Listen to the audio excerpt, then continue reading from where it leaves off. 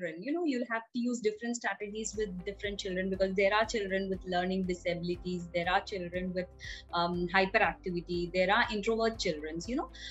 So different strategies will work with different kind of children. Now, maybe one is about the eating, about the eating habits as toddlers. When we, I suppose you have all heard about baby-led weaning, when you have to start giving in solids to your food. When should they start eating by themselves? You have all had classes on all these things, so you must be knowing it. So be careful how you implement the eating strategies at home is one thing.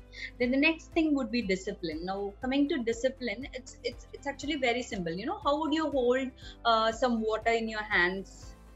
You won't hold it too tight, right? The water will leak away, and you can't hold it too loose. Again, the water will slip off your hands. So the best strategy would be to hold it nicely, right? Without being so tight and without being so loose. So that's the same thing with discipline. It depends upon each child. So you can try out different strategies. That's what is the best. Try out different strategies with your child, and stick on to one that is working out for your child. Okay. And then something that you can implement is involving the children in household chores, irrespective of the gender, like even if it's a boy or a girl, child, whatever it is, from the early age. Maybe from age of 2, 3, you can start involving the child. After play, they are supposed to keep their toys back to the place. In the early stages, you can help them, and then later on let them do it themselves. Any gender, let them start doing their daily chores. That will make them more individual, and they will be able to respond to your strategies easily when you start making them feel independent and individual. Actually, the children, they always like to be like us. We are their role models, and they want to be like us. So when they see us, we are all independent doing our things, they also want to be like us. So give them a space where they can do the individual things, and then you don't go complaining about it, don't make mess about it, but just be with them, so that they grow into good individuals who are responsible. Okay, that is one thing that you can do.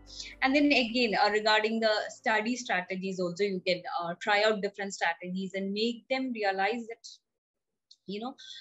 ask them to chalk out their own plans. Every day you can ask them, what time would you want to study, what time would you want to play. Let them tell it to you, so that they become more involved, and when they become more involved, they will do it naturally. Okay. And then coming to the conflicts that happens at house, and then the tantrums that the children throw all around, that is also one thing. I think Totto has been dealing with these tantrums and all.